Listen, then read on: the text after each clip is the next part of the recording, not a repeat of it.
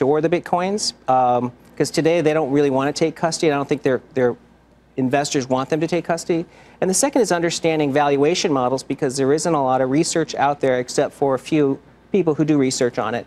So I think there's a lot of education taking place. I think backed is, as you mentioned many times, is a huge deal because it really simplifies the process. It's one day settled. And then I think it pretty soon we'll see, the potential for custody products around that to develop. So, So once again, this is kind of like Santa Claus, and the biggest issue that even hedge funds have is the custody issue.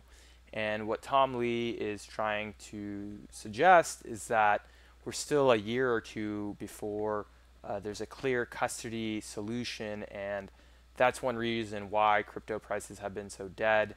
And that if people are patient, and if you're an investor and you're holding for the long term, a lot of these issues that he's mentioning will be solved, and you won't have to deal with it. And this will allow basically large institutions with large capital reserves to start to invest in the crypto market, and hopefully bring it back up to 800, if not $1 trillion market cap. So I see where he's coming from, and basically, if I could make a synopsis on this, is to relax. I think on a lot of these videos, I'm suggesting that the technology hasn't been accustomed to a lot of Wall Street and financial people that have a lot of control of the market.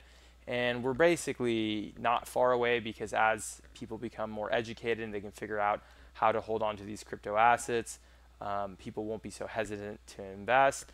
And in a positive light, these low prices are a good thing, because it makes it where someone who wouldn't invest when they think it's a bubble at 20,000, at these prices, especially since it's been stable for so long, I think that they're going to continue to buy and take advantage of this dip. And let me know your thoughts on this, and I will talk to you guys soon.